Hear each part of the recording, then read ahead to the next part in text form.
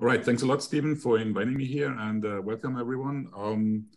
It's a pleasure to talk a little bit about what we have been doing in the past few years with what we call the DGTD method. This is called discontinuous Galerkin time domain, and I will try to explain to you what that means in just about the next few minutes.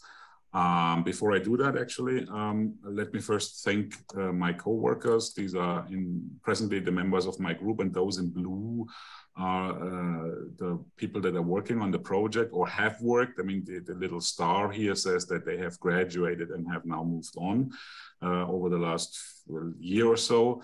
And we also have, of course, the good fortune to have a set of very nice collaborators ranging from applied math, that would be Marlies Hochburg and Stefan Lanterie, all the way to physics and experiments.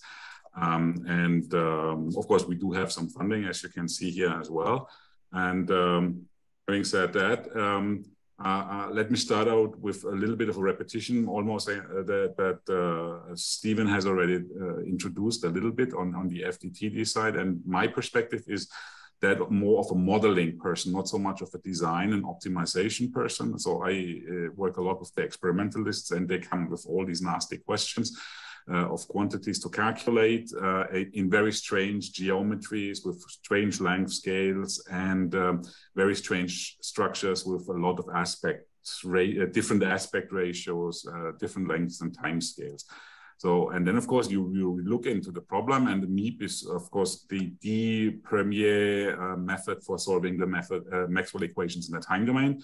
And Stephen has already introduced all the niceties and also the problems a little bit of FDTD. And what I have been wondering about, or my group has been wondering about, whether or not we can somehow also get the advantages of finite elements to the game here.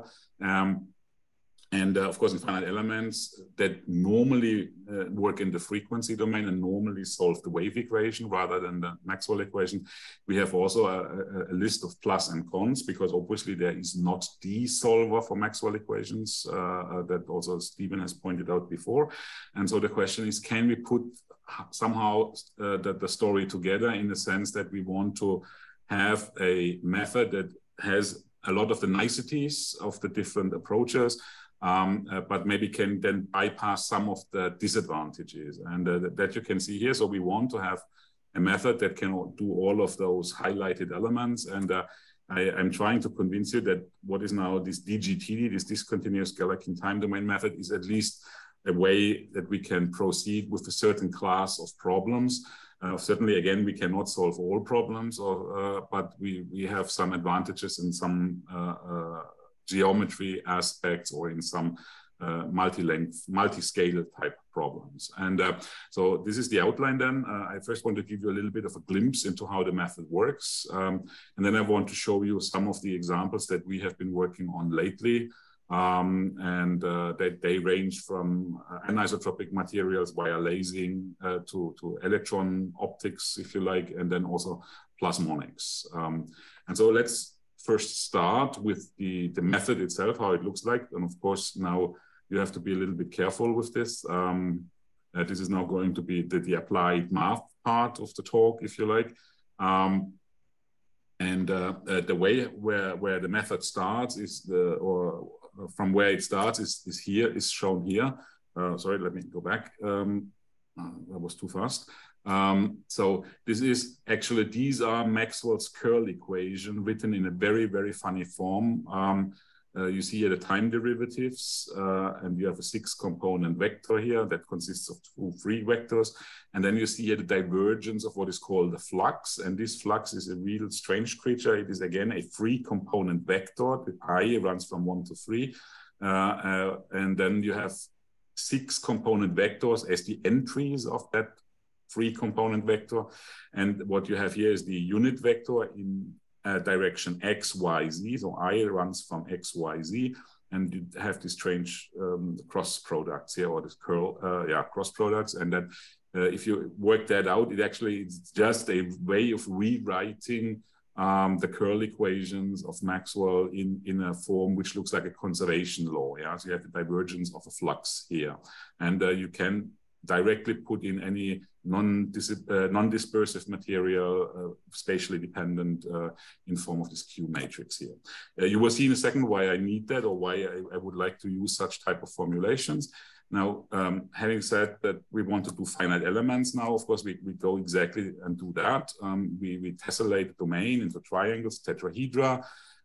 Then we look for on each of these elements, we look now for a nice set of basis functions where we can expand the field.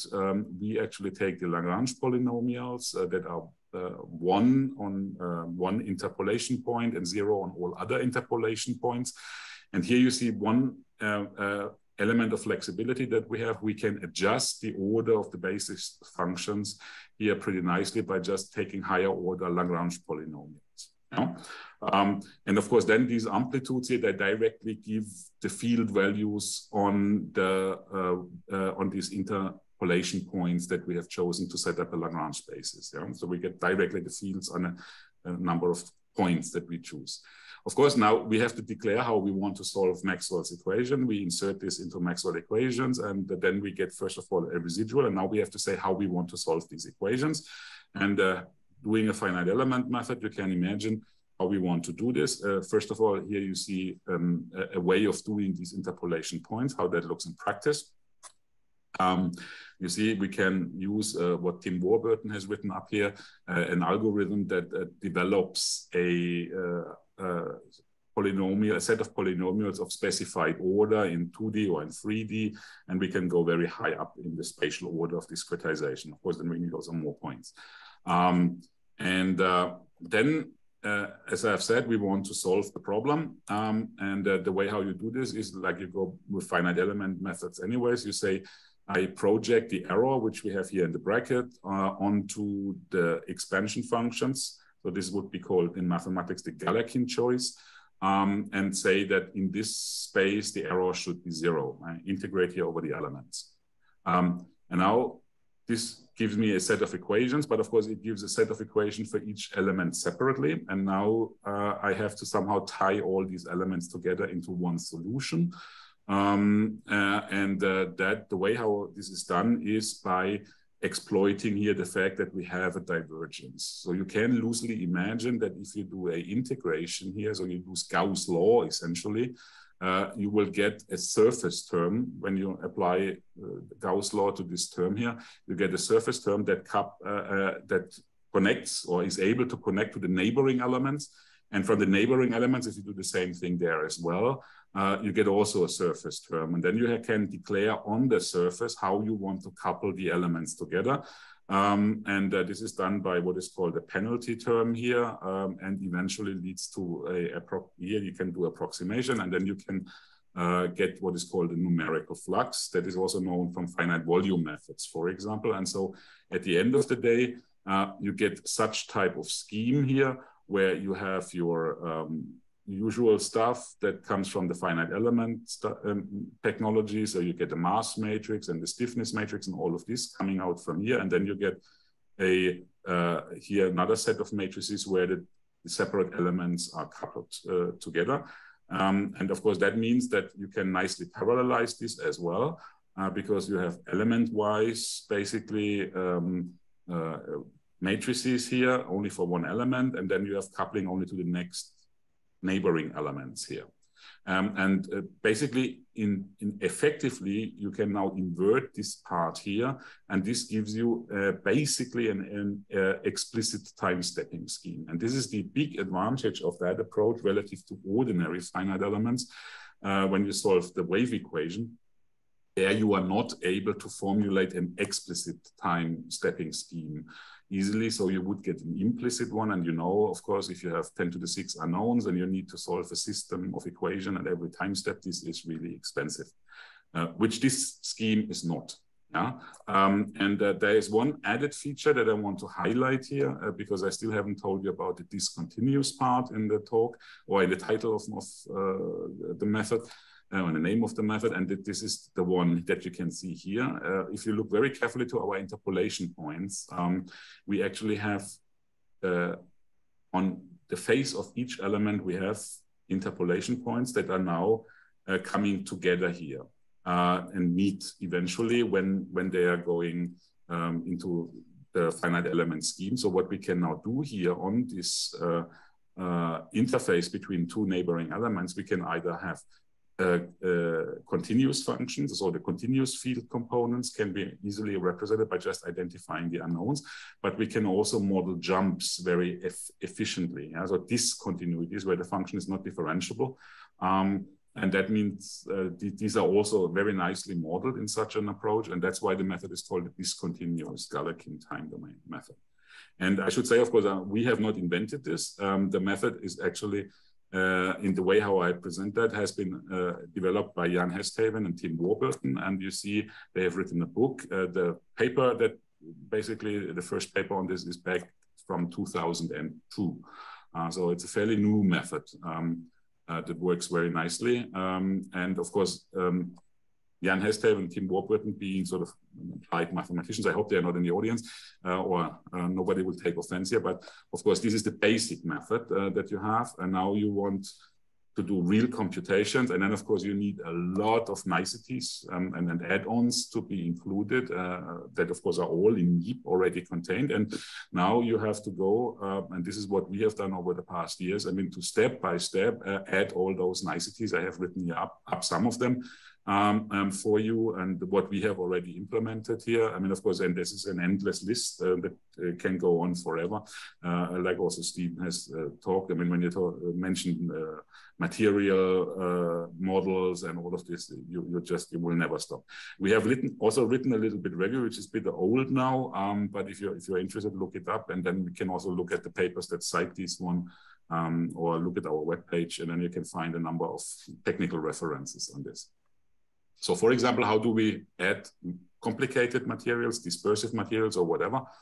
This is the same as in Meep, basically. We add a auxiliary differential equation. So we add a current or a polarization term, and we develop a auxiliary differential equation for that thing here. And I will show you one example just now.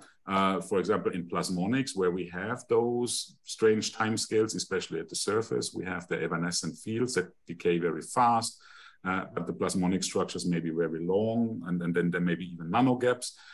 So there we have also a dispersive material on top of this in the sort of simplest version.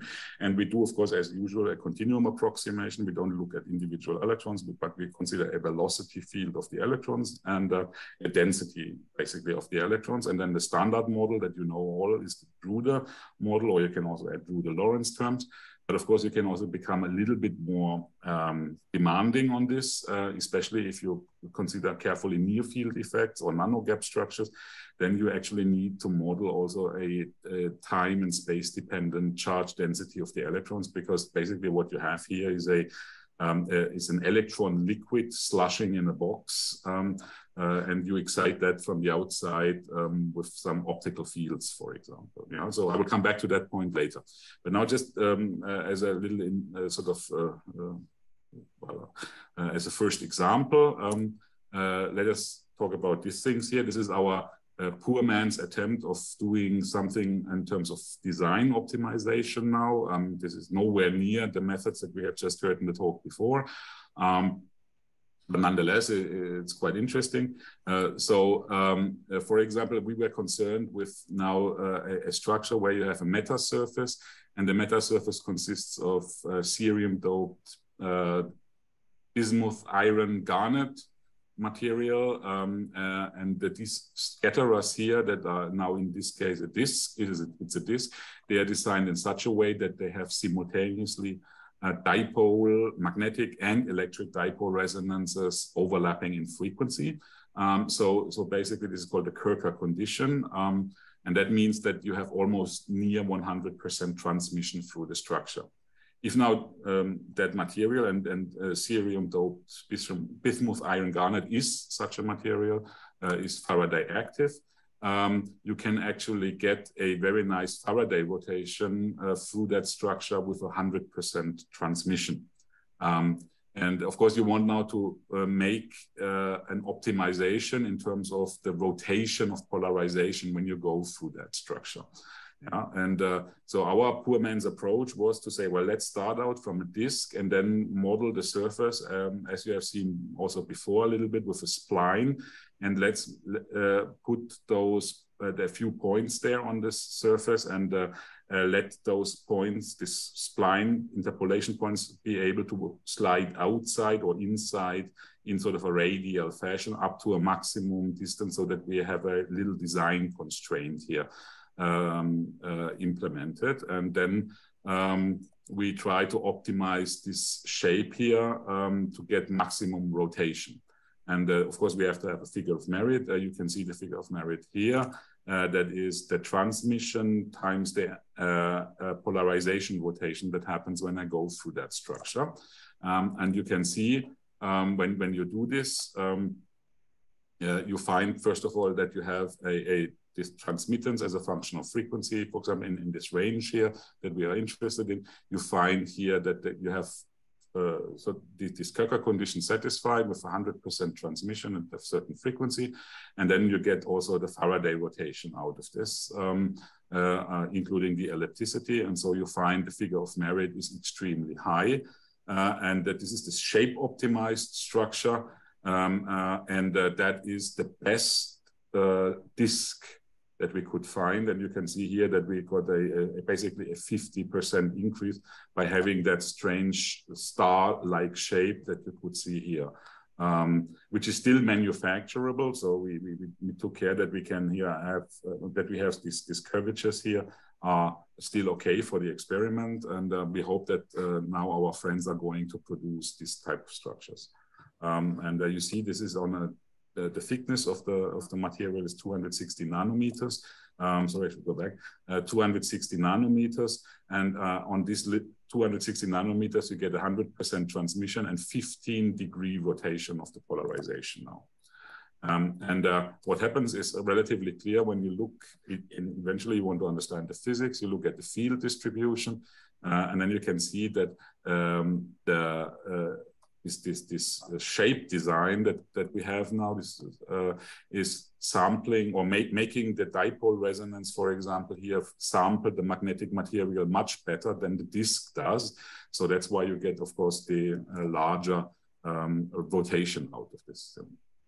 So this is, of course, very simple optimization, nowhere near what we have just heard before. And now let's move on to a other structure that is has been a concern of us. I mean, also from the experimental motivation here. Our friends in Dresden University, they were setting up a DBR cavity, basically, where they put in a organic gain material, which is modeled as a 4-level system here. And then they asked the question, look, what happens if we put in a grating inside this cavity here, so that we also get distributed feedback in this layer here? So can we then increase or decrease the lasing threshold for this cavity? Because when we put in silver here, of course, we add losses, that is bad, but we add the distributed feedback mechanism, which could potentially be very good and maybe lower the lasing threshold. Yeah, and so we had to implement all of this, including a localized pumping through a Gaussian beam. Yeah, so you can see here also that we have now, sorry, this is again jumping back, so that we have Gaussian beams implemented into the structure, and these Gaussian beams really do make a difference when you have here a grating inside, as I've tried to tell you here, because what you can do is you can have the maximum of the beam going right through the middle of the grating here, so that there is no metal, or it could go right through the metal here, which is makes really a difference in terms of the lasing threshold. And actually what you can also do is you can also now try to do what the photonic crystal people would call band gap engineering of this band structure that you get from the DFB lasing system by taking out, for example, one of those silver spheres and produce a defect, not silver spheres, silver stripes, and produce a defect. And then you have maybe even lower lasing threshold. And to make a long story short, this is, you can see here the outcome of some of our calculations, especially for the defect system. This is a very interesting system. Then you see that you have a competition, of course, of the loss, as I mentioned before, and the gain. And of course, I cannot explain all the details here. You have to do a lot of calculations for these systems. And at the end of the day, you calculate the lasing threshold for the different systems. And you see here the color code is always the same. The red is always silver without the silver, so complete just a pure DBR cavity. Then you have the black stuff that is stripes without defect. So it's a perfect DFB laser. And then the blue one is the stripes with the defect. So this is the defect engineered thing. And these are the experimental findings on this side here. You can see that when you just have the DFB stuff, although it's properly designed, it is having a higher lasing threshold. But when you actually do the defect engineering properly here, you see that then the lasing threshold, for example, or if you look at it here, the lasing threshold is lower than the pure DBR system. Yeah, and from the theory point, from the modeling, we of course have to first adjust the DBR to have that it has the same Q factor as the experimental system, and then we can play around with this, whether it's helpful or not, to increase the Q relative to the loss. And lo and behold, we can find actually situations which then correspond to the experimental situations also, where we have a lower lasing threshold for the defect engineered system. Yeah, so this is very interesting, and it shows you all these multi-scale type capabilities. And much of our time actually over the last years has been spent more with plasmonic elements, because this is where our method really is extremely fruitful. Some of our friends on the experimental side, they like to do a lot of this electron energy loss spectroscopy, where they actually send in a beam of electrons, which we model as a point electron flying through this tube here. That is our finite element mesh, as you can see here. And we use this as actually the inside, that the electron flies in the middle of the inside of the tube here. And then we use this setup here as a sort of total field, scattered field framework, where the electron flies in the middle, in the total field region, and then it injects via this thing. Sorry, it's a scattered field region, of course, and it injects then the energy or the fields inside the plasmonic area here. And then, for example, you have here a nanoparticle, which could be gold or something. And then what these electrons do, of course, they fly by.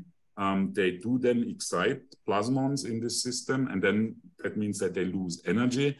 And basically, if you then use what a laser person would call the undepleted pump approximation, so that you consider the fact that the electrons are super fast there. Yeah, these electrons have 100 keV or so energy. They are relativistic, and they lose only a few electron volts of energy.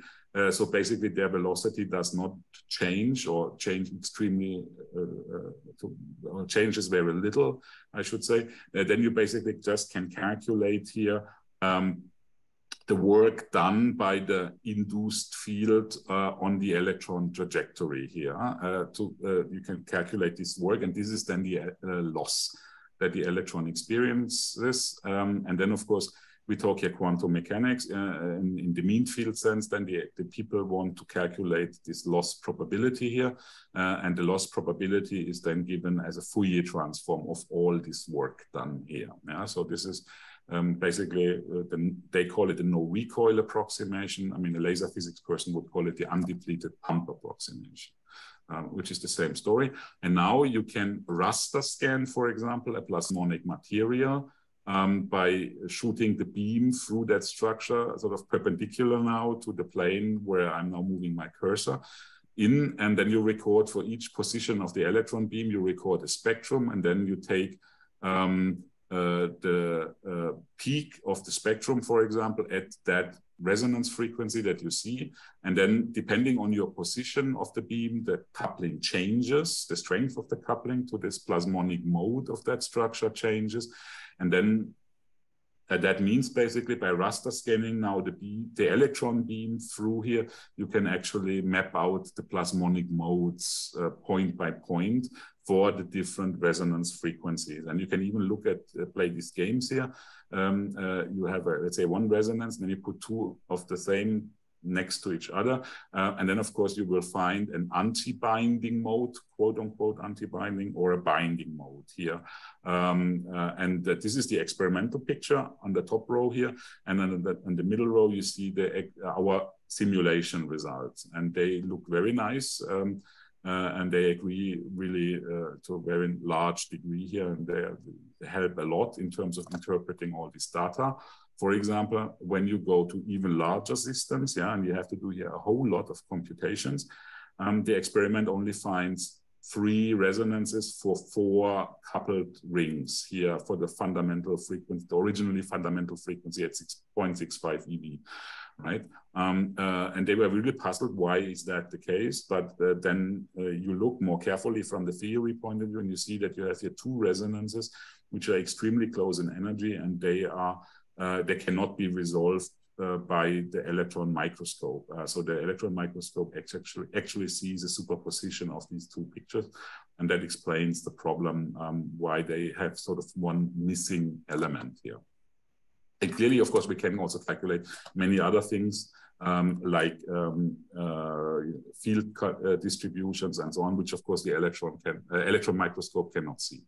Now, just to show you one more example here, this is a very interesting system that some of our experimental friends again asked us to do calculations for, because here you have a gold tip that has a 20 nanometer curvature radius up in the tip here, but overall it's I think 15 microns long.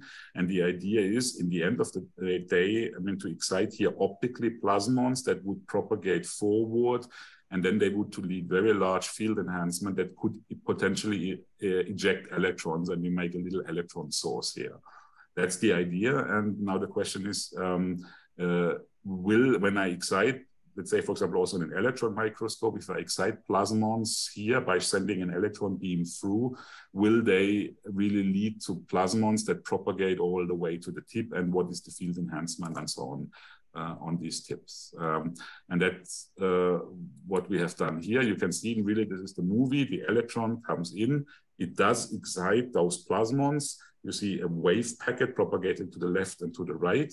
And that's why you have now 2 wave packets, because one of them has been reflected at the tip, but of course also at the tip there was some radiation being emitted. And you could also see the operation of the perfectly matched layers that surround the element. Yeah, this is a full 3D calculation. And you basically see here the intensity of the electric field evolving. And which basically then is a measure also, of course, of the electron, of the plasmonic wave packets here. Yeah? And this movie, by the way, you can download if you like from that reference here. This is publicly available. Of course, then you can make more detailed analysis. I don't want to go too much into this because probably I'm running out of time. And I want just to go on to this last topic here. That I also mentioned in the beginning. When you do have now such a small sizes, small curvature radius, or even nano gaps type structures, then usually the Drude or Drude-Lorentz model is not a good idea, because you do develop there non-local characteristics, spatially non-local characteristics for the electrons. And that means that contrary to what you assume in the Drude model, that the electron density per se is not anymore spatially constant. It does depend on time, and it moves against the fixed ionic background of the, of the remaining ionic lattice of the metal. So what you have now to do is you have to develop a model for this, and one of these models is basically considering the electrons as a charged fluid that have a conservation law. And remember, we can do conservation laws very well with our method here. And actually, you need then, of course, for 2 unknowns, current and charge density, you also need a second equation, obviously, and that is the momentum conservation, yet another conservation law, which is very nice. But of course, this now looks in the usual hydrodynamic form. You have this convective derivative here, and here you have the Lorentz force that drives the electrons. But of course, these electrons, they represent a Fermi gas, basically, that is compressible. So you also have a pressure term here. And the pressure term is, of course, one that is not very nice. This is a Fermi pressure term. It has a very strange dependence on power. And so this is a fully non-linear problem, especially considering that you couple also back to the Maxwell equation. So you have your bilinear coupling terms, which then means you get second harmonic, third harmonic generation, wave mixing, all sorts of stuff. And that's what we have been doing. I mean, fully ab initio and also in a perturbative sense. And of course, not only we, but numerically, we have done, the model itself. And you can see here, for example, a gold dimer here, the spectra simply for different excitation values for the fields. And you see the fundamental frequency scales linearly with the amplitude of the field. The second harmonic peak scales quadratically. The third harmonic peak scales cubically, as it should. I mean, this is all in terms of validating the system. Yeah, you can now change, for example, the radius and keep the gap size the same, and vice versa. You can run a lot of parameters and study all of this. And for example, look at what happens for application relevant systems. That would be, for instance, a nanogap structure here, and you would then want to calculate the actual field enhancement. And believe me, it is very much different in this non-local model than in the original or in a normal Drude model. For example, you see shifted resonances, and you see in surface enhanced Raman scattering, for example, you calculate what is called the Search factor. This is the fourth power of the field enhancement. And you see here, this is quite different for different models. Yeah, for the Drude model, this is the local model. You completely overestimate this Search factor here. So you have to be very careful with that. And you actually should even go one step further, because this hydrodynamic model does not include what is called Landau damping. We have recently been able to add that to the game here. And this is the frequency domain version, which we obviously convert via ADE in an auxiliary differential equation, that we solve simultaneously. I mean, there's a lot of theory behind it, but I don't want to go into that, but rather I want to show you the first results that we have. And now just compare the two models. Here you see on the left, you see a Drude model on the top row, where you have two little a dimer basically with a 2 nanometer gap, and then you have a 10 nanometer gap, and you get an excitation from the left, yeah, that is polarized along this direction here. So sorry that this is so slow here. And then you calculate, for example, the field component in the longitudinal direction, and you see how this thing behaves in the Drude model and how it behaves in the two different models that I have just shown you, the original hydrodynamical model and then the one where we have included Landau damping. You would say that is not very much different, these two, from the Drude model, but of course there's a lot of difference to the Drude model, yeah. So you see this is very important. But if you go a little bit further and calculate the surface absorption characteristics, you see that the two models are quite different in their behavior. And this is, for example, what includes the Landau damping. This is just a difference to the hydrodynamic model that you can see here. It has here a lot of additional surface damping involved when you include Landau damping into the system. And so this also gives you completely different predictions for those plasmonic nanostructures, which of course now have to be tested experimentally. Yeah. And of course, obviously here we benefit from very high orders of the polynomials that we can use. So we typically run this with 4th order polynomials and with 4th order time stepping. And of course, by being able to model the geometry very carefully. Yeah? So this makes the solution of this problem relatively efficient. Maybe I'm running a little bit over time. I don't see a time on my computer now, but I mean, this is the end of it. I mean, so I hope I have shown you that we have a method now available that can solve problems in a finite element type framework in the time domain, and also on realistically speaking, large systems with relatively little memory consumption. Especially if you have high aspect ratios or multi-length and time scales. And I have shown you a few examples. I don't repeat all of that, but rather I would like to thank you for your attention. And of course, I am open for questions.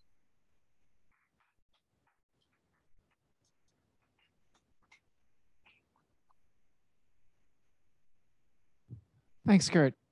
Is this on? Yes. Can you hear me? Yeah. Okay. So we're running a little bit over, but for some reason you were assigned a shorter time slot than everyone else, so it's fine. We'll run a little bit late for Zin's talk. So one question I had, so for the electron energy loss spectroscopy, you basically have a current source that's basically a delta function that's moving through your simulation. And so presumably you don't remesh at every time step. But you have a singularity that's moving through your simulation. So can you talk about how that appears in DG, and like what order of accuracy do you get for like kind of moving? That's a very good question. Thank you for that. I mean, actually, that's the reason why we use this little tube here, because what we can do is inside the tube, in the center of the tube, we are running the electron analytically, because this is a point charge that moves with a constant velocity, right? Which is a standard problem in electrodynamics. And then, of course, and it is on the trajectory of the electron, you're absolutely right, the field is singular there. I mean, so it diverges simply. And that means, but we can propagate it because we have the analytic solution to the surface of this tube, and then use this this surface of the tube from there to inject onto the DGTD. Calculations or into the numerics. Because we have a no recoil approximation, we don't need to consider the back action on the electron directly. We just need to calculate the induced field that comes back and just record it on the trajectory, like I have shown you here in this formula, where you this is basically the induced field that comes back from this excitation that we have launched from the surface of the tube. So that's why we don't need the remeshing. I mean, what we actually could do to make the thing more efficient, because in DGTD, we have the same problem as MEEP, that we have a explicit method in the sense that we use a low storage Omakuta to advance our fields in our particular case, but we could use other time steppers. But they will be, as explicit time steppers, they have CFL criterion. And of course, then we are limited by this sort of the size of the smallest element, if you like. So what we could do, and sometimes we actually do this even, we then sort of remesh in the sense once the electron has passed through, and we still have to compute, I mean, you have seen this in the movie, the field propagation, then we basically just take out the tube completely, and then we get a lot of larger elements normally that we can run then the calculations faster. But the singularity is handled by the fact that we are propagating it on the finite distance from the electron trajectory, where the field is non-singular anymore. But we have to sort of make that tube, well, roughly a diameter of 1 nanometer or so, or 2 nanometers, which then leads to a constraint in our time step via CFL criterion, as usual. Thank you. So I hope this sort of answers the question. Yeah. Are there other questions from the room? Yes. Hi, Kurt. Thanks for your talk. It was fantastic. Quick question for you regarding the code implementation that you and your group use. Can you guys talk a little bit about how you guys implement this? Do you guys use any commercial tools? Do you guys write everything 100% from scratch? What does that kind of pipeline look like internally? Yeah, that's interesting. I mean, so we have started with this. Thank you. A very good question, by the way. So we have started with this back in 2008 with my PhD student Jens Niggemann, who is actually now the CTO of Lumerical, that has been mentioned before, interestingly, and that's probably also why Lumerical also has a basic DGTT code in the store right now. I think that's the only commercial vendor so far. So what we do is, so we did everything from scratch. So what we really do is, when you go back to the equations here, I mean, we have, first of all, we have everything in the usual stuff in C++. We have our Git repository and so on and so forth. So that is version control and etc. All of this. But other than that, we only use open software and packages, the usual things that are available in GNU libraries and so on. And we have implemented, mathematically speaking, the system matrix here with all this stuff is actually not necessary to do that, because what you can actually do, interestingly enough, if at least as long as you don't have curvilinear finite elements, you can always, via an affine transformation, you can map any element to a reference element and just store away the results of the reference element and the Jacobian of the mapping that does this affine mapping. And so that becomes very memory efficient if you then not use the matrix per se, but if you implement this as an operator that acts on all the unknowns. And that's what we have done ourselves. And then we actually get sort of like basically little blocks where we have this, which basically represent the operator on the individual element that we have here. And we actually then use BLAS routines and so on to just do those calculations on this, let's say, 100 by 100 or so little block matrices that we get. But the whole thing, the whole system matrix is implemented actually as an operator here. And it turns out, in fact, I mean, at some point we went so far to say that the BLAS routines are basically they are done for larger matrices. They are optimized for larger matrices. So actually we then took even the assembler code that comes out of this and tried to optimize the assembler code for cash flow. So to squeeze out another, like factor of 2 maybe, or 80% things. And so that's why everything in our case is written by ourselves, except for some BLAS routines and things like this. And it is unfortunately not anywhere near the stage of usability that Meep has, for example. So that would be the next step, and that we are now starting to develop a little bit more user-friendly interfaces, so that maybe eventually, if anybody wants to help us, be my guest, we might have also a sort of open source version of this. But we are not yet there. I mean. Yeah, so but maybe what I could add is that presently the code has about 300,000 lines of C++, yeah, roughly. So it's about 3 Meeps in size. Yeah, I mean, because we have a lot of material models in there. We have several different time steppers that we can use. Of course, we have then also these different basis elements for different orders. So it makes things a little bit more complicated. The discretization is definitely much more sophisticated than Meep. So you pay price and code complexity. Are there other questions? Yes. Does this technique offer any advantages in terms of convergence time for a resonant structure over FTTD like Meep? Yeah, I mean, it sort of does. Let me go, maybe, it of course always depends what you want to do. I mean, the main message is if you have very high aspect ratios and if you want high accuracy, then usually we are faster or more memory efficient than Meep. That's what I can say. I mean, I have here an example, which is of course just an example. I mean, so this is not a general characteristics. You should be very careful about this. So several years back, when in the early days of what we did here, you can see here, when it was published, and this is the reference to it. We considered a 2D calculation, for example, now here, and I'll tell you why it's 2D in a second. Here there is a ring resonator, and you see the scale here. This is microns, so this is an 8 micron ring resonator. This is 200 nanometer thick. That is excited by a waveguide, and then there is a 50 nanometer gap. So this is, of course, as bad as it can get, I guess, for a regular grid method. That means like for MeepCon potentially too. So this is the resolution here.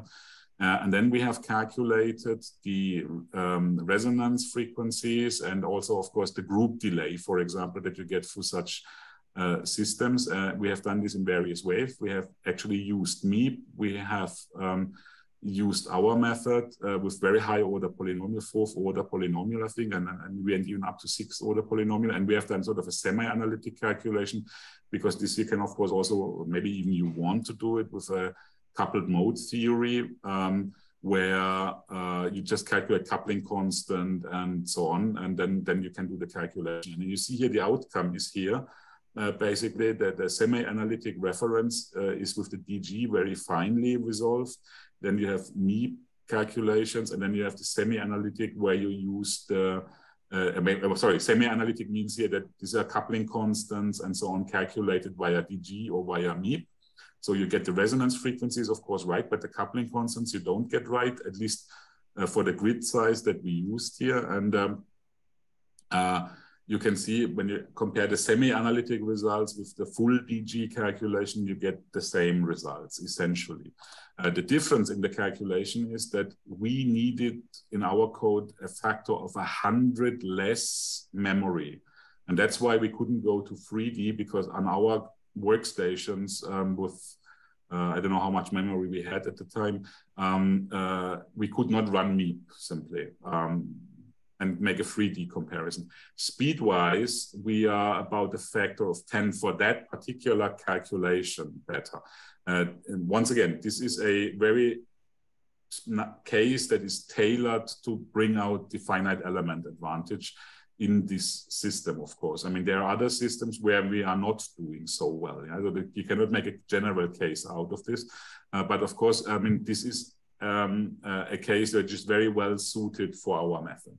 And then we also have an advantage. If you want high accuracy, if you're just interested in 5% accuracy or so, of course, then probably Meep will be more efficient in this case. So it's always a question, what do you want? And there, as Stephen said, there is not the method of solving Maxwell equations. I mean, it's just, you know, I mean, you have, I had a PhD student who once showed a slide, which is a little bit shocking, but nonetheless, I mean, he had it as the title was Importance of the Right Tool, and then he showed the toothbrush and the toilet brush on it. So it's really the question, what do you want to do? You have to have the right tool for the right problem, right? I mean, and so our code is really nice, or our method is really nice for high aspect ratio systems like this one here.